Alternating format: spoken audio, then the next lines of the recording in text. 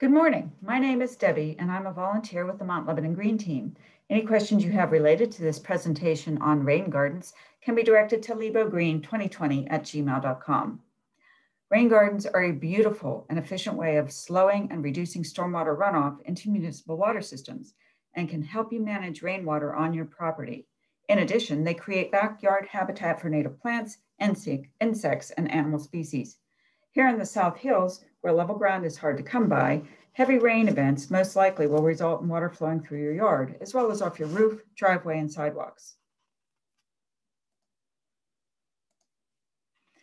So what exactly is a rain garden? Simply put, a rain garden is a depression in the ground situated so that it collects rainwater runoff and allows it to soak into the ground before it gets into the stormwater system. It not only slows and absorbs runoff, but will help to filter out pollutants from the runoff as the water percolates into the soil. The plants in the garden help with water absorption and secure the soil in the rain garden to prevent erosion. If you are wondering if this is an option for you, ask yourself these questions. Do you have impervious surfaces, such as rooftops, walkways, or driveways? Do you have existing downspouts running into your lawn or out to the street? Is there soil erosion on your property? Does water run down your slope to flood your patio, your basement, or the street? Would you like to use rainwater as an overflow, a rain garden as an overflow for your rain barrels? If you answered yes to any of these, then consider a rain garden. Here in this picture, it's a rain garden that is situated in between the main high school building and the sports complex. It is there to collect water, and it's permeable pavement around it that will also let water travel through it into the ground.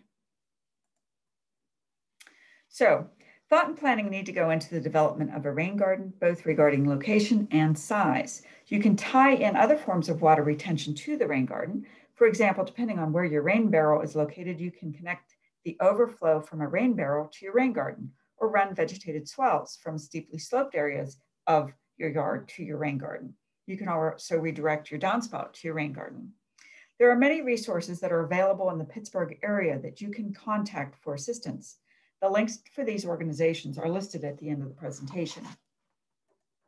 Installing a rain garden requires digging, not terribly deep, but always remember when digging to contact PA One Call or call 811 in PA. Homeowners and contractors must call 811 at least 3 business days before starting any digging or excavation project as required by law, so that location of utility lines can be marked. Locate your garden in a spot which will provide it with the most rainfall possible based on where you see water flow during heavy rain events. Remember to leave at least 10 feet between the garden and your foundation. Most soils are categorized as sandy, silty, or clayey. Sandy soil will feel gritty and coarse, and it drains the fastest. Clayey soil, which is sticky and clumpy, will drain the slowest. In Western PA, most of the soils have high clay content. Rain gardens can still work in clayey soil, but they will need to be larger. Perform a percolation test to see how quickly water will drain from your chosen location. To do so, dig a 12-inch hole where you're considering putting your rain garden and fill the hole with water. Let it drain. Fill it again. Sandy soil will drain completely within 2 hours, and silty can take up to 6.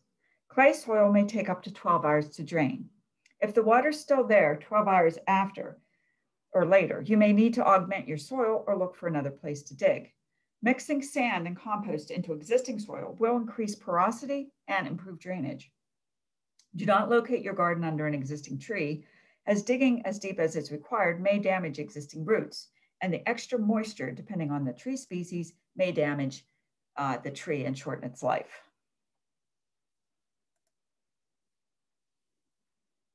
So how do you determine your garden size? Size your garden according to the lawn area, paving area, roof area, number of downspouts, number of rain barrels, etc., which will be draining into it. The Three Rivers Rain Garden Alliance has an online rain garden calculator that you might find useful in determining the size of your garden. It assumes that you will be capturing water from the roof via a downspout. Decide on the shape of your garden and mark it on the lawn with a rope or garden hose. A good rule of thumb is to make the length about twice the width. The wider side should face uphill so it can catch as much water as possible. Most gardens are between 4 to 8 inches deep. Shallower than 4 will require a larger garden or not be able to handle the water flow. Deeper than 8 will take too long to drain. Water should percolate within 24 hours maximum. I'll see the diagram on the screen. The bottom of the garden should be fairly level to allow the water to spread out for a wider absorption area. If the yard is less than a 4% slope, it is easiest to build a 4-inch deep garden. If the yard is between 5 and 7% slope, it's easiest to build a 6-inch deep garden. And if it's between 8 and 12%, it's easiest to build an 8-inch deep garden. Greater than 12%, it's not recommended that you put in a rain garden. There you might want to look at putting in a swell. If working on a slope, use the soil you are digging out from the uphill side of the garden to create a berm on the lower side. This will reduce the amount of digging you need to do. Give the berm gently sloping sides and compact the dirt so it won't erode. Plant grasses or flowers on the berm to help hold it in place. As you create your berm, create a designated outlet to accommodate storms that may exceed the capacity of the rain garden. Storms that exceed the capacity of the garden must have an outlet so that it does not damage the berm. This also allows you to plan on where that outlet will be directed so that it doesn't lead it directly to your foundation or elsewhere where you don't want the water going. The outlet should be 2 inches lower than the top of the berm. Line the outlet with rocks or gravel to prevent erosion. This should not happen often, but it is good to be prepared for extreme rain events. Once the garden is dug to the proper depth and leveled, begin to loosen the soil to prepare for planting. If your location contains poor soil or high amounts of clay, this is the appropriate time to make soil amendments. Tilling sand and compost into the existing soil will increase porosity and improve drainage. So rain gardens are usually planted with native drought-tolerant perennial species, which can flourish in wet or dry conditions.